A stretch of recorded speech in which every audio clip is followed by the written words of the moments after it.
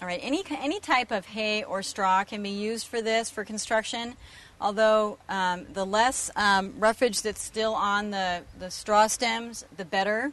So preferred is actually clean white straw, like oat straw, barley straw.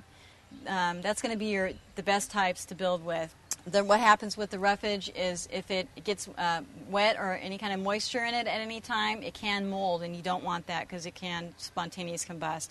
So you always want to keep your straw dry and protected from the rain or any kind of other moisture or rodents, insects, that kind of thing from getting on it.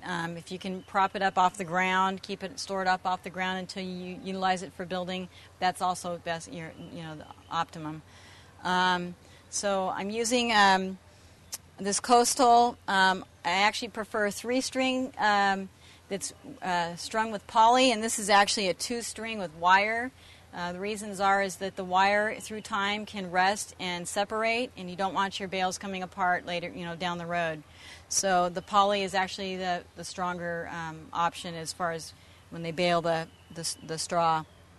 And preferably 3-string, although 3-string is a little wider of a bale than 2-string.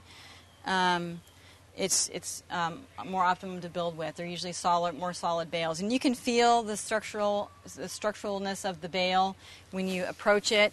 I mean, these here are not really that strong. Normally, with really well-packed straw, you'll barely be able to stick your fingers into it. And this one, if I really tried, I could probably put my hand into it, which you don't want.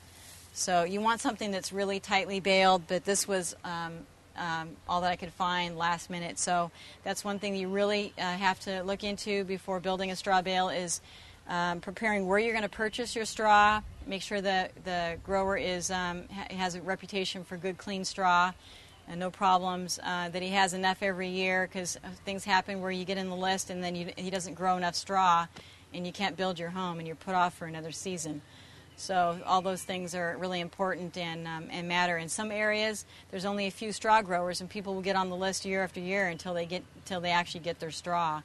So really think about, if you're serious about building a straw bale, really prepare yourself and plan ahead on which grower you're going to purchase your straw from.